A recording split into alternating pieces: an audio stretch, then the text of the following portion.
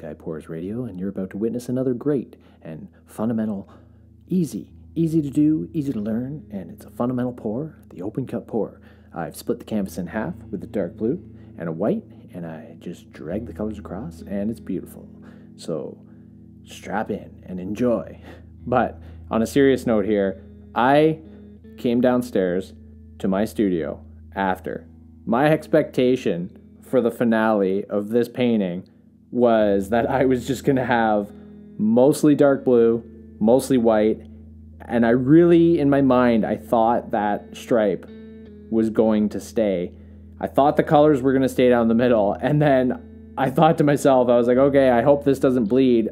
I walked away from it, and when I came downstairs and I looked at it, I literally, no word of a lie, I looked at it, first thing I said was, aw, crap.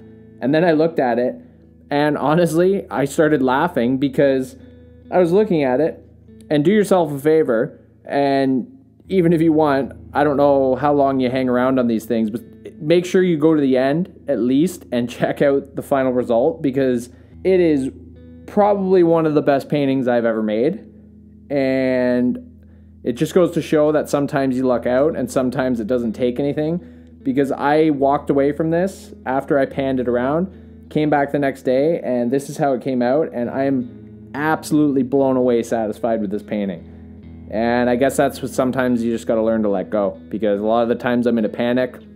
I try and do things to keep the pain if I use too much or whatever, but you know what? Walked away, was just said whatever happens, happens, and I'm super impressed with it. I'm going on and I'm rambling now, so enjoy the video.